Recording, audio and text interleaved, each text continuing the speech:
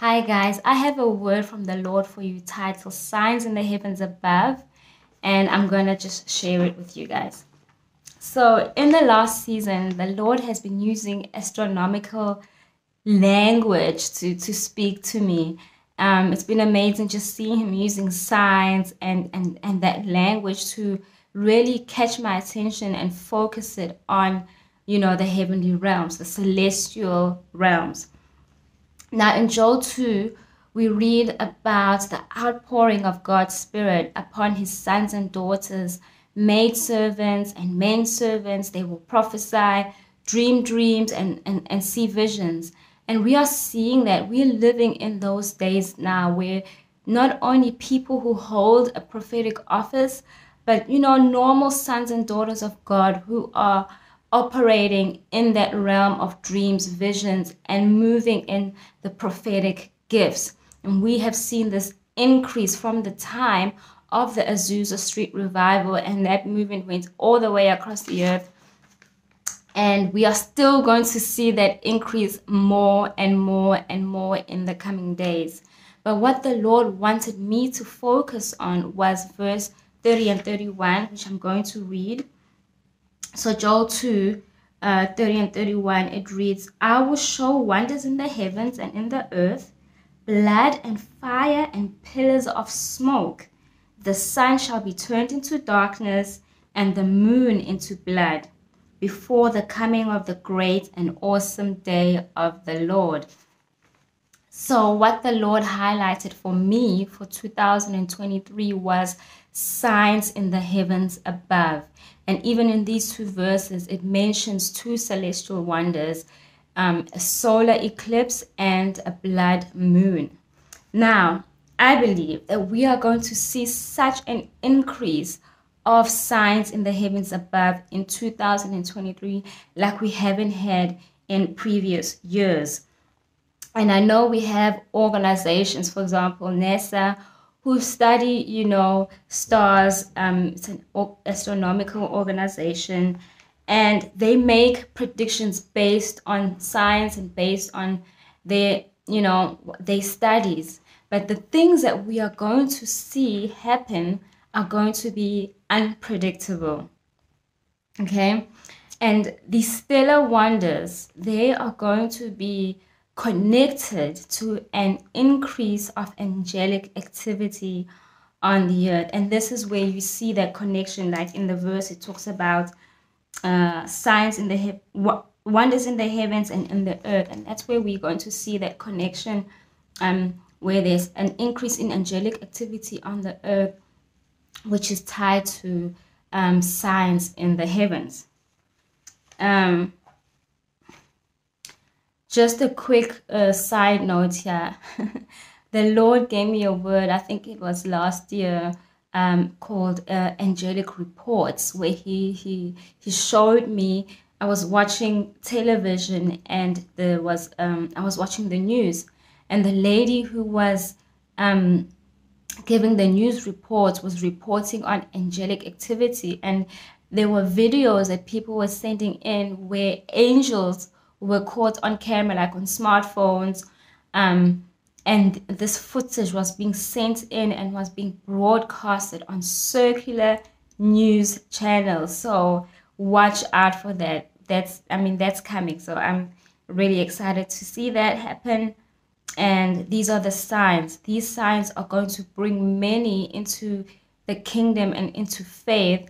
But we also know that even with these signs, there are those who will still not choose to receive the Lord Jesus as their Christ and Savior.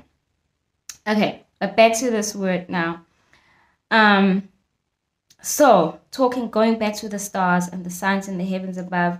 Now, many believe that the star of Bethlehem was actually an angel. So we have a record of the Star of Bethlehem appearing to the Magi, but we don't have a record where Herod or people who were living in Jerusalem or Bethlehem at the time, of them seeing a new star in the sky. And this suggests that this angel only appeared to the Magi. Stars also tend to move from east to west in that direction, just based on the rotation of the earth.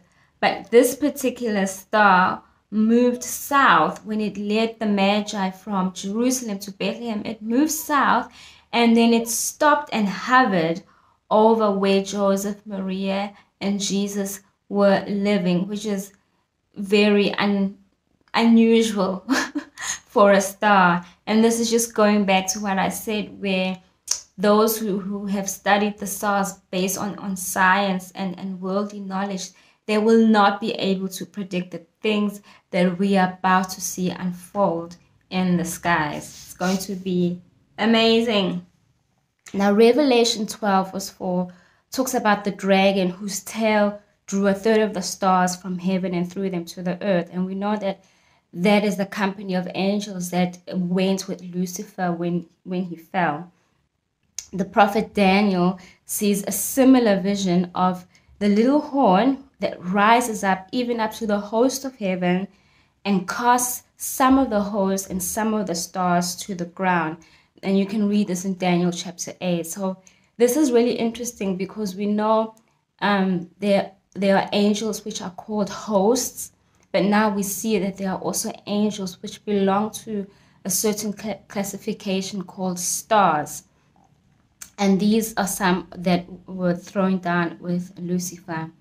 Revelation 9 verse 1, it also talks about a star fallen from heaven to earth who was given a key to the bottomless pit. Now the celestial wonder that was the darkening of the sun, which follows the opening of the pit. And once again, you see the connection between the angelic activity and a wonder in the earth and a wonder in the heavens. Okay, so Joel tells us that these signs are preceding the coming of the great and awesome day of the Lord. So the signs are for us to know the times and season that we are in. Just like the sons of Issachar, right? It was said of them that they knew the times and the seasons, okay? And if you look at Genesis, which is really interesting, because that word times, if you look at the Strong's Concordance, that word times there, that they knew the times and seasons, it talks about an appointed time, it talks about seasons, it talks about times. And in Genesis, in verse 14, it reads, "Then God said, let there be lights in the firmament of the heavens to divide the day from the night, and let them be for signs and seasons and days and years." So I really believe that the sons of Issachar were not only walking in the understanding of the times, but that they were also walking in revelation, in knowledge, in counsel, because they then had to counsel King David about what Israel was going to do. But they also had an understanding of the stars, the celestial signs and wonders, to understand the times and seasons that they were in. This next part is for those of you who already have some kind of knowledge about this, but one place where your destiny scroll is also stored is in your star. Now, you might or might not know that in the occult, when a child is born, they map out a star, a new star that appears in the heavens that is connected to that child, and they use that information for wicked purposes, which I'm not going to get into. You might know this if you're from Africa or Asia. I don't know if they do it in the West, but this is a well-known activity. Now, the Lord was starting to speak to me about 2023 being a stellar year, and divine destinies that have been lost or stolen or held up, how they are going to be set free and unlocked. This is going to come about as more and more of the sons of God step into their new creation identity. You're going to see their destinies unlocking. And I even believe that we are going to witness this as as seeing the heavens light up in a way, like in such a like a brighter way. I believe it. We're going to see reports of just how the skies are so much brighter, and that is tied to the sons of God stepping into their destinies to do great exploits in this new era that we have stepped into. Now, I'm going to read from Genesis 15 verse 5. You all know the verse.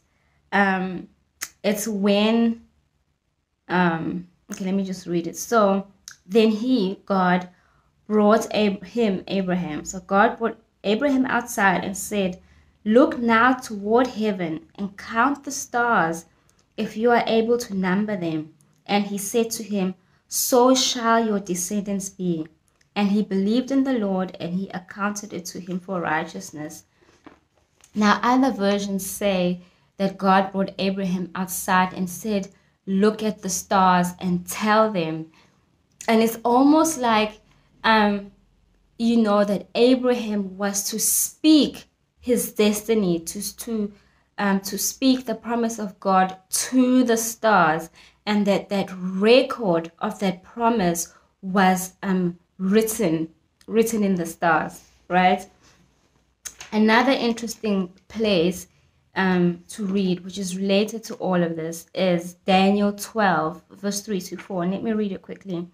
It's the angel Gabriel, and he's speaking to Daniel also about, the times at the end. And he says to him, "Those who are wise shall shine like the brightness of the firmament, and those who turn many to righteousness like the stars forever and ever." So there is that heritage that is connected to Father Abraham. There are those descendants who will walk in wisdom, like, just like the sons of Issachar. They will walk in wisdom, and they will also do great exploits, bringing many to righteousness. And these sons of God, they are going to shine like the brightness of the firmament. We are going to see that happen in the coming days, and it is all beginning now. It is all starting now. Thank you, Jesus. Thank you, Jesus. So many are going to be set free to step into their divine purpose and their divine destiny as they receive an understanding of their new creation identity, who they are and who they were created to be. And this is literally unlocking their destiny, which has been held up or been stolen because of sin, corruption, or wickedness. Okay, now I've got one last thing for you guys. And this is like a last minute message that the Lord gave me last night. We were in a prayer with 3 other women, praying into the new year, actually after the new year. The first 5 hours from midnight to 5 o'clock in the morning. Never done that before, but it was quite interesting and was amazing. But 2 words that the Lord gave me in that prayer time was event horizon. Now, event horizon, once again, like he's just using all this terminology to speak. An event horizon, it's like a boundary that that surrounds a black hole, okay? And the black hole, I'm sorry, I'm going to try my best to explain it, but in a black hole, the force of gravity is so strong that it just pulls everything in, even light. And the Lord was speaking about, if you look up the definition, it is a boundary of a black hole, but it is also used to symbolize the point of no return. Okay, and he was giving me those 2 words last night, and when I pressed into it, what the Lord was revealing was the point of no return is that all of creation has entered into a new era, And it is the supreme will of God. It is his divine purpose, and it is by his power, his force, that has pulled all of creation into that new era that we are stepping into. And it is just the point of no return. So the systems and ways of doing things as we have done them previously, they're just not, they're just gonna collapse in in the new thing that he has brought us into. They will not be able to be sustainable, and they're not going to work anymore. So what we want to do as a body, we want to understand the times and seasons that we are in. And that time is that the season we are in is that we are in a new era. And what God is doing in the new era is, it is completely different to how we have done things before. So what you want to do for yourself personally, and for your, I don't know, for your church body, you want to align yourself with the new thing that God is doing. And we do that by not having fear, but using discernment. So we're using wisdom, we're using knowledge, we're using revelation, the counsel of the Lord, the fear of the Lord, might, the boldness to join and partner with what God is doing, and not to be afraid and hold back and hold on to the seasons of the past. And there was a time when the old and the new were kind of working, parallel, but that time is over now. That period of transition is gone, it's past now, and it is time to step into the new. And it is literally, there is no return, there's no going back. So really just seek the Lord about that, about how you personally, or how your church, your group of believers can start stepping into the new things of God for the kingdom era, because there is such a demand. Like, this new era there's such a demand for believers who are walking in that new creation identity. And it is not only for those who hold offices, it is for the son, the daughter, the old man, the young woman, the old man and the young man, sorry, and the young women, the manservants, the maid servants. It's for everybody. It's for everybody. Yeah, and just going back to that Joel 2 verse as well, that it will be poured out on all flesh. His spirit will be poured out on all flesh, not only on believers. So we are going to see so many people from the tribes and the nations coming into the kingdom by the Spirit, like by supernatural power of God. They will be coming into the kingdom. All right, that's all I have for you guys. I hope that encourages you and gives you something to think about and something to pray about in your prayer time.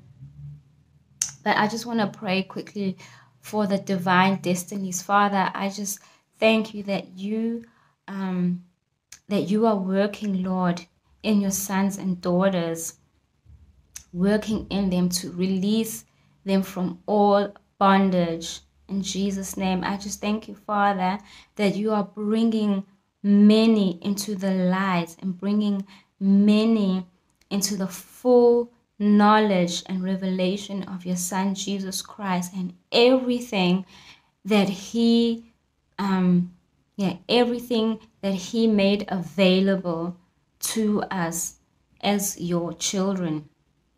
In Jesus' name, that we can step into. And I just thank you for stars that are aligning in the lives of your children, that their destinies are unraveling and unfolding, and that they start to walk in those things that which you wrote on their destiny scrolls from before the foundations of the earth. Lord, release revelation in this dimension. Release more and more revelation, Lord, and understanding. In Jesus' name. And I just thank you, Father, that you are raising up those who understand the seasons and the times. and can give counsel to others in Jesus' name. Thank you, Lord. And I just thank you for the sons of God walking in pure light, manifesting the glory of God here on the earth. In Jesus' name. In Jesus' name. All right. Amen. Bless you. Happy New Year. Bye.